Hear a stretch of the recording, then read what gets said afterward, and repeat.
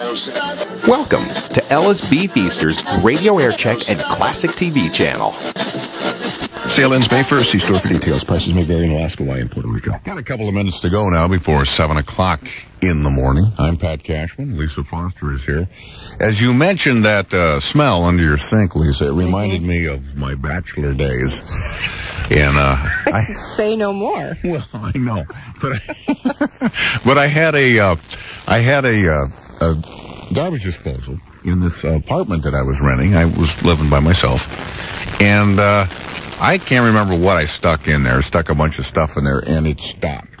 It just ground to a halt, and it would not run, and it would not dispose of whatever it was. Some food product I had in there. Uh-huh. So what'd you do? Well, I couldn't fix it. I tried to hammer on it, and there's nothing I could do. I couldn't get it running. So you again. left it? So I left it. Ow!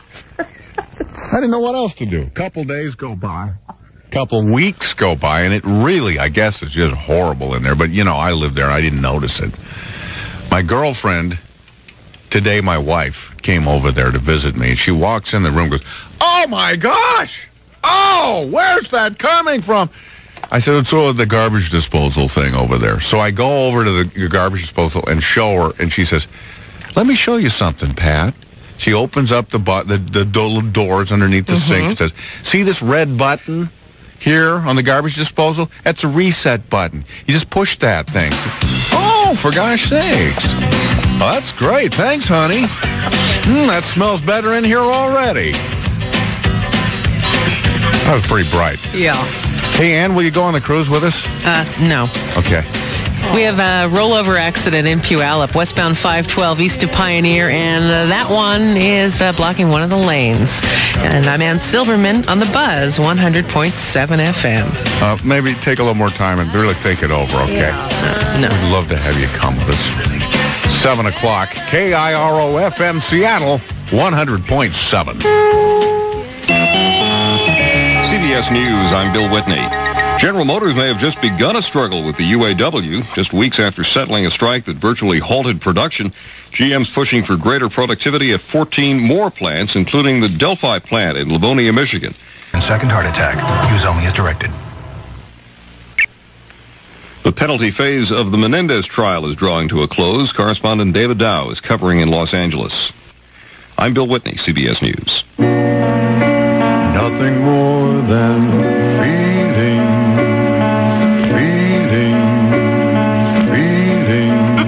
Need a sledgehammer? Go to the base. Home Base. This weekend, every Washington home base is celebrating the grand opening of the newly remodeled stores in Lacey, Tacoma, Silverdale, and Bellingham. Go to the base. Home Base.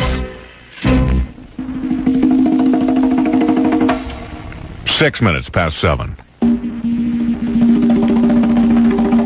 Dustin Hornby on the bongos.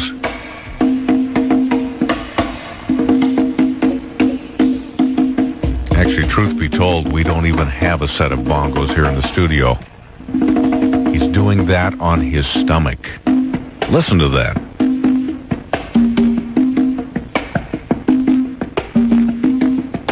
And he's wearing a shirt and a sweater at that.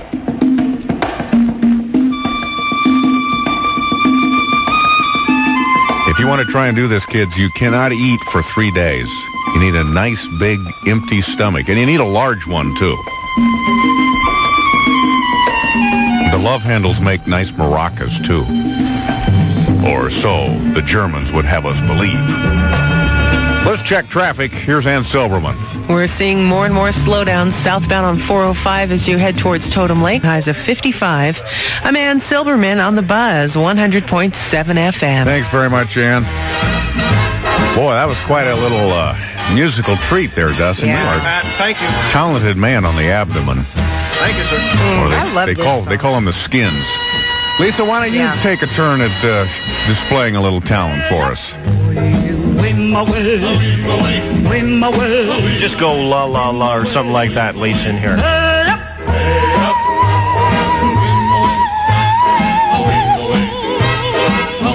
Lisa? Lisa?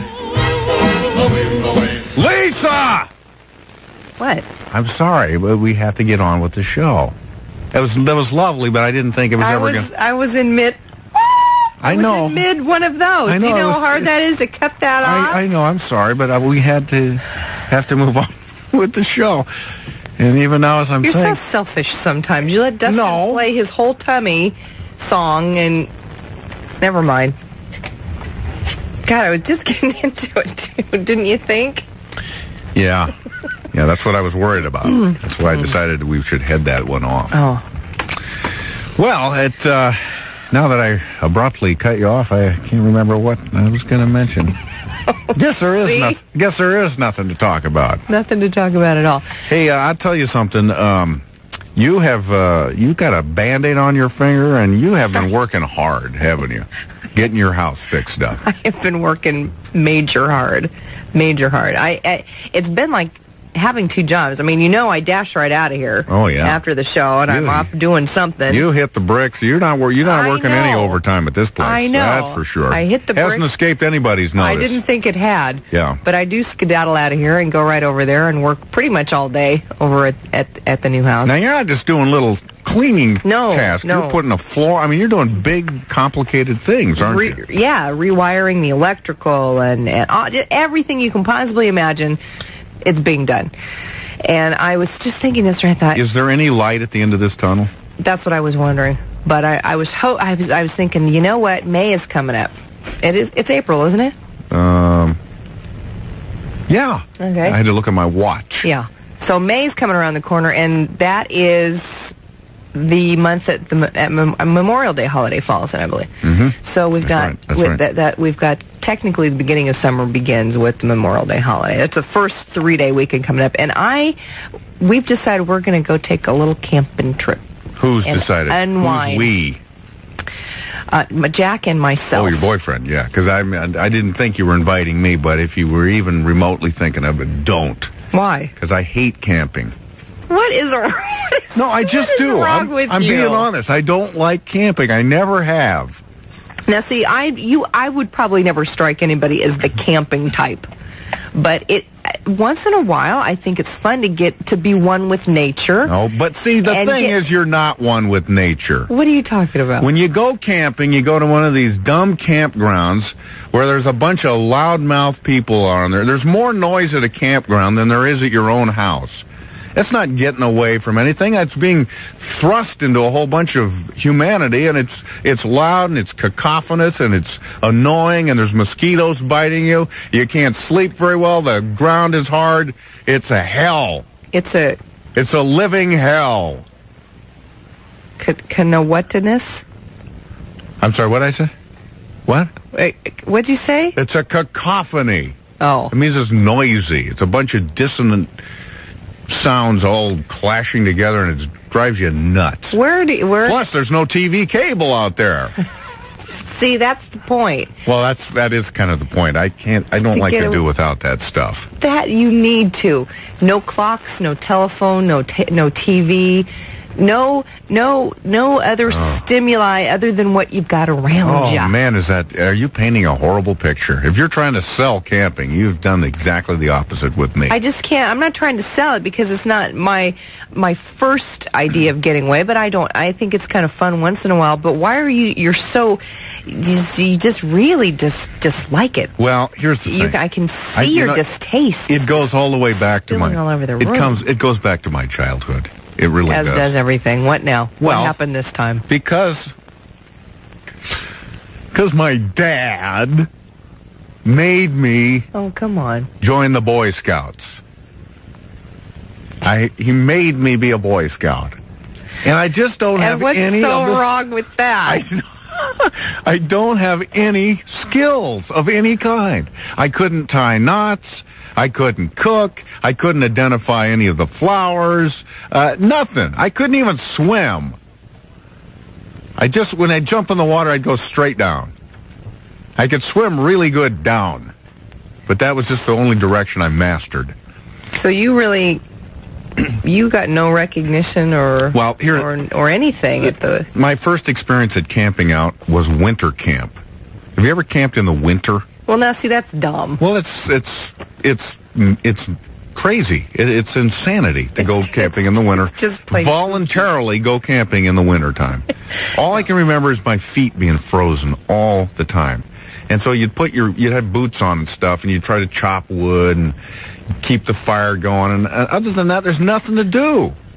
There's nothing. You pitch a tent, and you start a fire, and you stand around all day. That's all we did.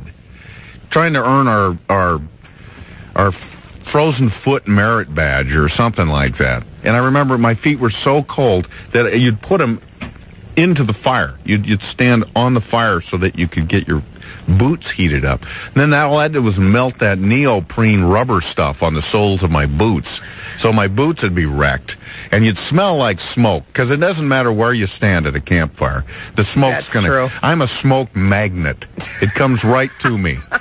Doesn't matter Smoke where I'm follows standing. beauty, that's what they say. Well, I guess that's what they say. But that was it. That started my camp, and I just took an instant dislike to it. Now, although summer camp was kind of fun. But see, then the summer camps I went to, they weren't really that primitive. You stayed in a pretty nice tent, and there was a mess hall where you got, meals prepared and stuff. So you weren't sitting eating beans and stuff and drinking coffee on the campfire. Out of a can. Yeah. Now, I'll tell you more about summer camp, which was okay, but that's something you can do as you're a kid, and then you get it over with. And an adult has no business being on a camp out, in my opinion. Hello, mother. Hello, father. Here I am at Camp Granada. I went hiking with Joe Spivey. He developed poison ivy. You remember Leonard Skinner.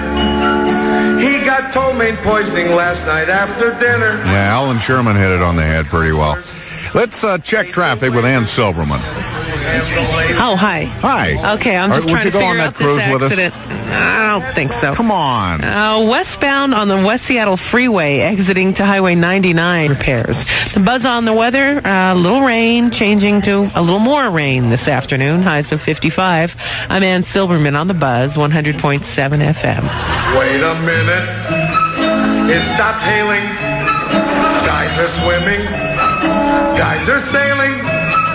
Playing baseball. Gee, that's better.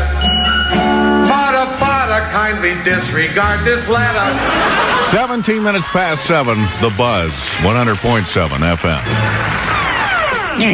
Box with blinking lights and keyboard not working. You mean your computer is down? Hey, Lou, is that what it's called? I always call it box with blinking lights. Nice political action committee. 20 minutes past 7 o'clock. This is The Buzz on a Thursday morning. And, boy, I was just telling stories about... I guess the thing about camping is it's never turned out well for me. It's almost always been a bad experience. I think From getting there and putting the tent up to the day we leave, which can't come soon enough for me. I think I like camping. I think it's fun. The only thing that I have a problem with is the lack of modern conveniences. It's just not. Yeah, isn't it a great lot of fun taking a shower with a watering can? What a kick in the pants that is. And other biological needs when you just need to have some private time to yourself. It's kooky. That's the only thing I don't like. Have we progressed this far in civilization that we then voluntarily want to go out and, into the woods, go urinate on a tree and take a shower with a watering can? Apparently, if you're a man, you do. Well, yeah, but I remind you can do that at home. The world is your bathroom. For crying out loud. Camping trips from hell. Have you had them? Do you want to talk about them? Our numbers are 421-5070. That's the local number, 421-5070. Or toll-free, 1-800-395-5150. Let's talk to Steve, who's calling from Bothell. That's lovely downtown Bothell. Oh, you're downtown? Oh, yeah. I'm just kind of cruising through downtown By Alexander's restaurant there. Yeah. Well, watch out at 12 o'clock on a Friday night. Yeah, real quick, camping trip from hell. You brought back some pangs of conscience with talking about your father forcing you into Boy Scouts. Well, I was one of those fathers. Yeah. And they finally got me. They asked me to accompany about 8 of the scouts on a camping trip to win their winter survival badge. Oh, yeah. Yeah, you remember that? Yes. The top of Snoqualmie Pass in 11 inches of snow came down that night. Man. We're talking cutting blocks of ice and making an igloo.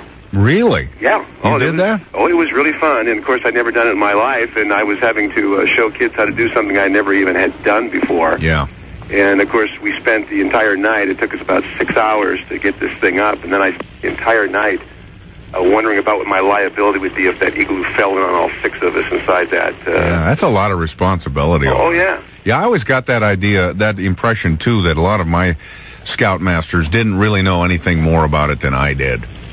You were entirely right. In fact, like I said, they were looking to me to show how to cut these things, and I faked it pretty good, but we're lucky we all made it back. It's, as I say, it snowed 11 inches that night. Man. In fact, the other guy that went with me had brought his camper up, and he snuck out about 2 o'clock in the morning and hopped in his camper, and I guess he had a couple drinks and left me in there alone with these stupid kids. So, anyway, that took care of my forcing my young son to be a man. So I decided to share that with you. That's nice. Thanks for not passing the experience along to him. Take care. Thanks, Steve. Yeah, that's the thing. If you didn't have a good time at it when you were a kid, then you shouldn't force your own kids to have it.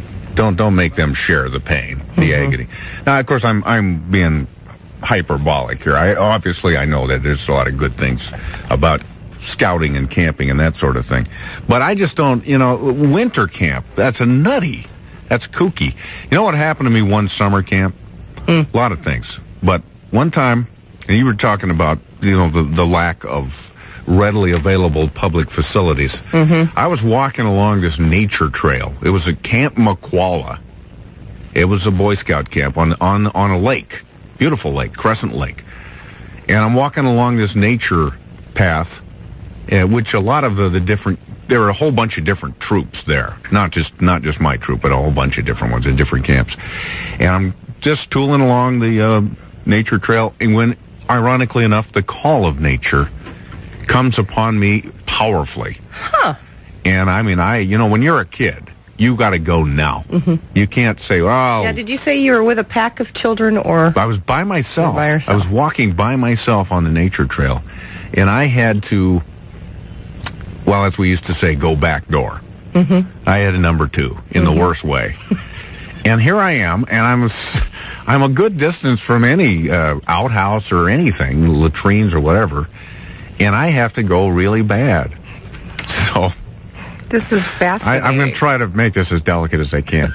So I know that on one of the things on the nature trail is a plant called skunk cabbage. You ever seen skunk cabbage? Yes, I have. It's big, broad leaves. Yes. So immediately I said, that will work. I can use that. Gotta find me a skunk cabbage. Yeah, I need something, because I don't have anything with me. Yeah, I got you. Okay, you know what I'm saying. Gotcha. So I go out into the patch of skunk cabbage a little way. I'm probably about 15 feet off of the trail itself. So I go out there and lower my drawers, and that's always hard to do too, because you gotta, you don't want it to fall inside your shorts, and you want to make sure it clears, And not only that, which is probably the most important thing, is the whole balance thing. Yeah, and then there are flies immediately all over the place, so you want to get away from it as quick as you can. So the need to cover up is urgent. Yeah. So anyway, I don't want to go into that, but anyway, so I did that, and then so I just grabbed myself a big leafy batch of skunk cabbage when I hear coming down the trail, here, boys. Now, let's come to this portion of the nature trail. I go, oh, no! Another troop is coming! And I've got my pants around my ankles holding a big piece of skunk cabbage. Not the most dignified position. And I hit the ground. I just lie down on the ground. So that just... Wait a minute. With your pants around your ankles? With my pants around my ankles. I didn't have time to pull them up, and I didn't want to because, I wasn't done. So I'm lying out in this field of skunk cabbage, just praying to God that my buttocks are not tall enough to be sticking out over the skunk cabbage. But I don't know for sure if they are or not. I can't check. I'm just lying there praying. And of course, And boys, this is a plant called skunk cabbage. Because if you smell it up close, it smells a little bit like a skunk, but I don't really know how it got its name, but it's got these big, broad, leafy parts. Go ahead and pick some of it out there, Freddie. And so, oh God, Freddie, don't come out here very far. And Freddie goes, and so I don't know who Freddie was, because I never saw any of these faces. He goes out there a few feet and he starts, ripping off some of the cabbage. And then Freddie kind of goes, wait, what is it, Freddie? Oh, nothing. And he comes back, and then the troop moves on, and I never know if Freddie saw my butt or sticking out there and said, And maybe when he got back to their camp, he said, there was another plant I saw out there I wanted to ask you about, sir. That's about it on that story. There's a little more, but it's really not worth telling. I think that's enough. In 59, we took a little hike with our scout and master down to Lake Night. This is the Buzz 100.7 FM. Love to talk to you about your camping experiences. Stick around. This is the Buzz. And I was mad cause me mother sent me up here. Did your roof survive winter's weather? E4060. This is Charles Osgood. If you want a great start to your day, try Whole Grain Total. His Total is the only leading cereal with 100% of 12 vitamins and minerals. Attack. Use only as directed.